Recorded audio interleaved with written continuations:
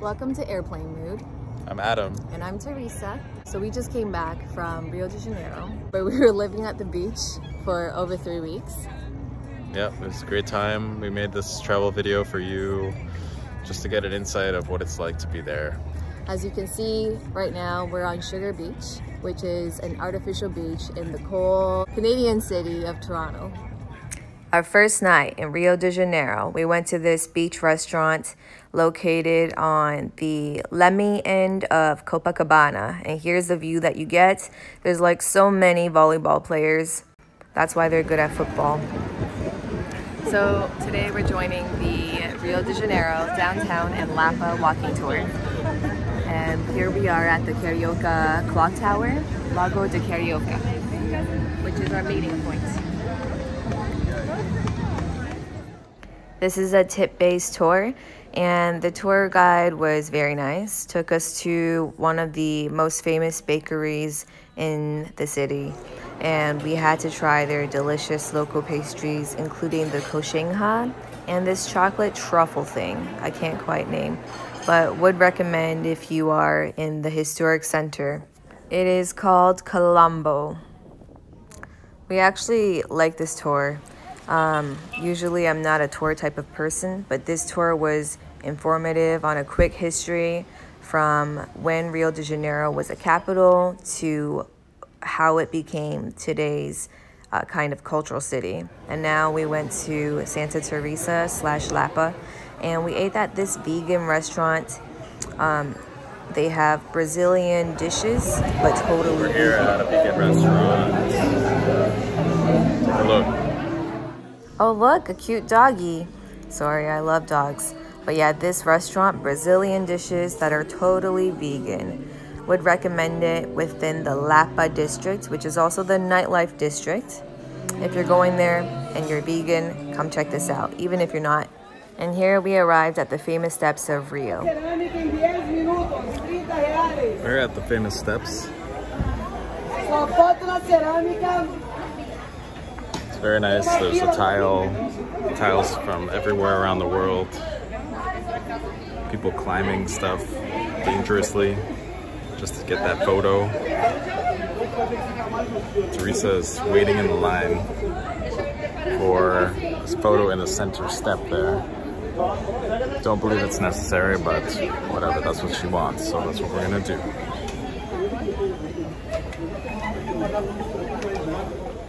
Yeah, coming here on the weekend was not a good idea if you want to spend time chilling on the steps. There's just so many people, from tourists locally and internationally. It was featured, after all, in the Snoop Dogg video with Pharrell, the very famous one. And this artist, the history of him is super unique. And tiles are from everywhere. Every person who donated a tile to him, he added to this beautiful artwork. And the rest of Santa Teresa, walk around, you'll see graffiti. At nighttime, we went to Botafogo for this unique bohemian hipster district full of restaurants.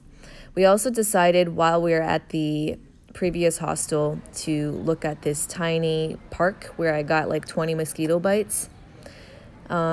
This is Bubbles, Meet Bubbles, a tapioca restaurant that we went to. They call it tapioca. It's a dish that is like a crepe but made with tapioca. Here we walked to Ipanema Beach. There's surfers on specific days where it's more windy. And this is our favorite hostel that we stayed at in Rio de Janeiro. As you can see, it's like a treetop cabana within this hostel, Pura Vida. Say hi to Matt if you go there, from Teresa and Adam. It's about $50 Canadian, $40 US per night. And located in between Copacabana and Ipanema. So it's a great location, in our opinion. Here we decided to go on a day trip to the Sugar Mountain, Pau de Azucar. So you take this cable car up on the mountain, and you have incredible views of the entire city, the beaches of Copacabana, Ipanema, the favela lights at nighttime, and Cristo the Redeemer, Christ the Redeemer. It was a crowded cable car, but we had a lot of fun. Look at the smiles here. But yeah, let us out, let us out. Here we see the views of Christ the Redeemer, and again, the entire city of Rio de Janeiro. And we came at 4 p.m. so that we could make it in time for the sunset rather than the sunrise, because we're not early risers. You would have to come here at maybe 5 a.m. if you want to make it for that. Not going to happen. And I think we made a pretty good choice. It was a lovely day, sunny, but at nighttime the sun goes down so beautifully, which you will see in a couple more seconds. Honestly, this is probably one of the most beautiful cities we've ever been to. Rio de Janeiro, it's just, you can't describe it. Hey there, little man, where are you off to? Sorry, you'll have to excuse myself. I get like that when I see any creature and animal. Here is a few more shots that we took. Yeah, I wish I was there right now, under the beautiful sun of Rio de Janeiro, eating a hot dog on top of the sugar mountain. And this is actually a fast food restaurant, but they serve vegan hot dogs. And so Adam was able to enjoy his hot dog on top of the mountain, and I had an acai cup. And once you're on top of Pau de Sugarloaf Mountain, you just have to take a few slow-mo videos. Am I right?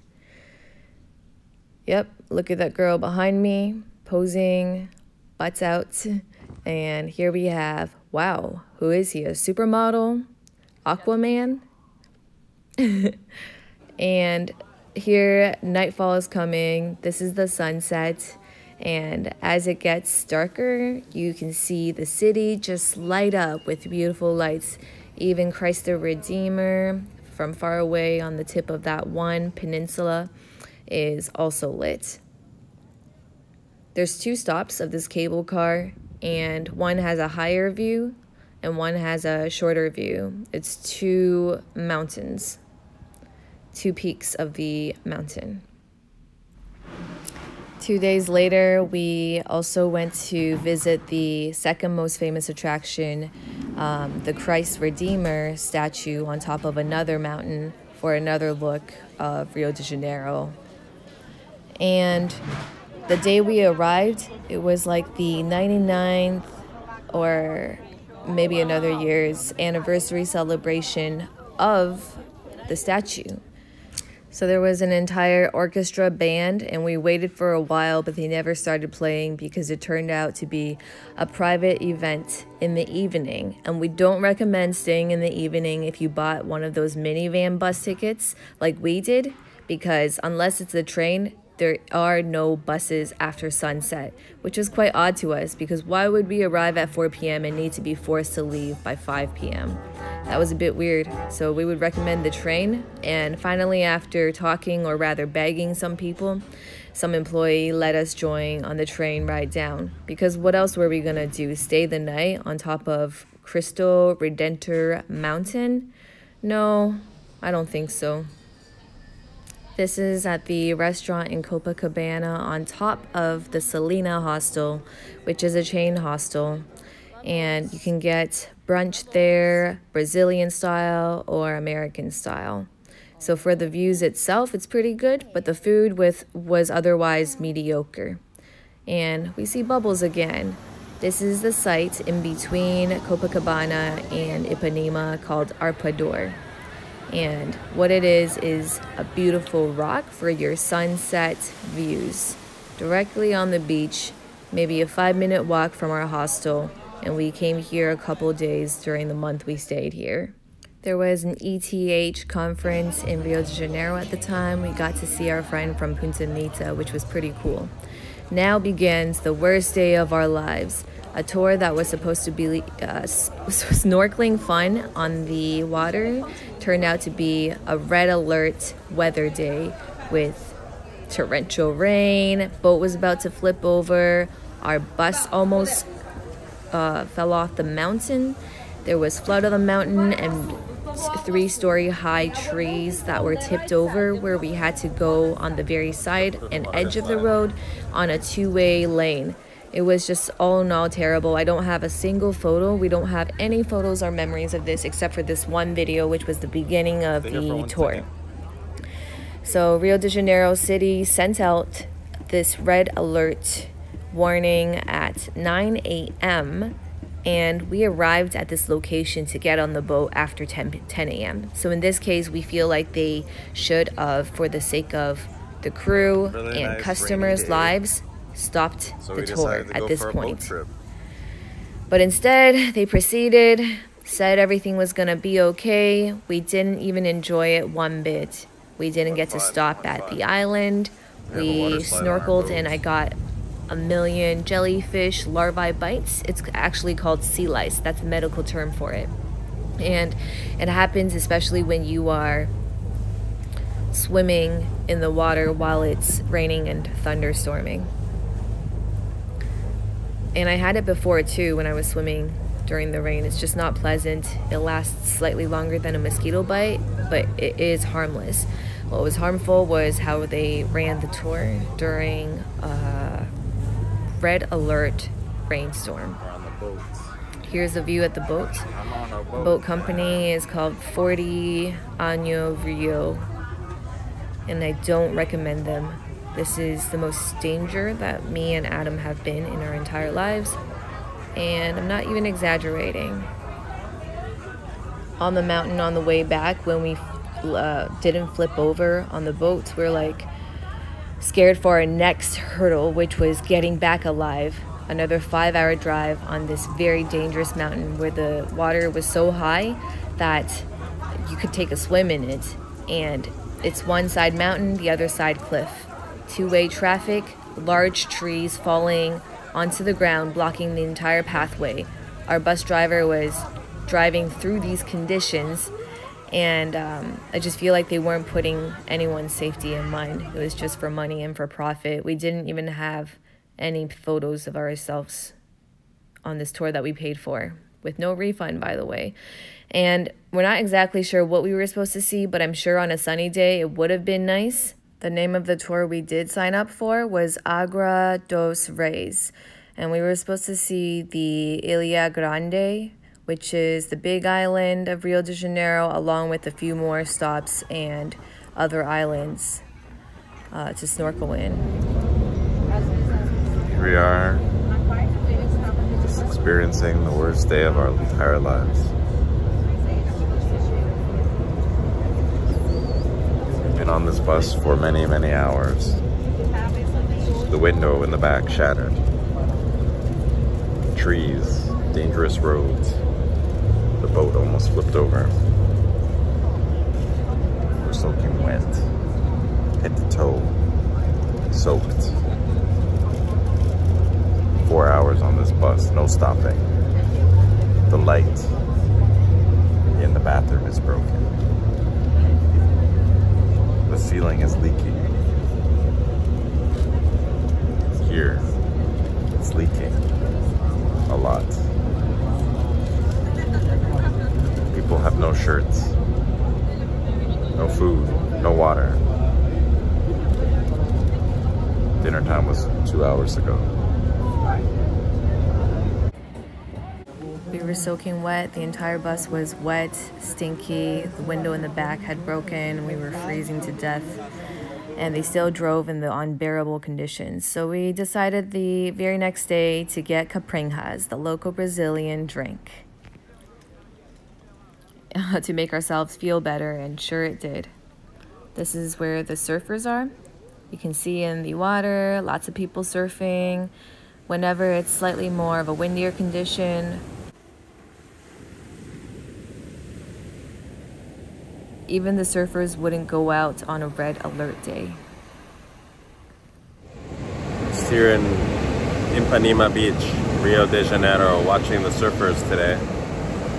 Teresa is sitting over there. You can see her, she is right here. And it's just a cloudy day and it's cold, so not really recommending. You know, the weather here is not perfect every day, that's for sure. And the day after, it was sunny again. We spent the rest of our days just chilling at the beach. And one of those days, we also came to the Rio de Janeiro Botanical Garden. And it's a park for 15 Canadian dollars. You get to have unlimited time spent in this park. It's very beautiful. They have many regions of plants from everywhere in the world almost, from the Amazonias to Asia to Africa. And we had a few photos with school children there. It was very cute. This is that famous photo that people take. The botanical garden. And this is the main attraction, the fountain of the center. Me.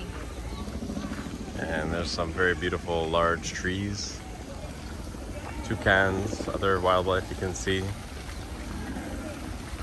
But this is what it looks like on a very hot, uncomfortable day. And I'd rather be swimming. I'd rather be swimming too, but we both heard that it's a must-see when in Rio, and we agree. Maybe on a rainier day, take an umbrella and come to the botanical garden. One of these tiny monkey things, I guess. Oh, so cute. There's two there. They are so tiny, we wanted to take one with us, but that would definitely be illegal. And they made this screeching sound with their voices, and it's a very high-pitched sound. But they're definitely more entertaining than our Canadian squirrels.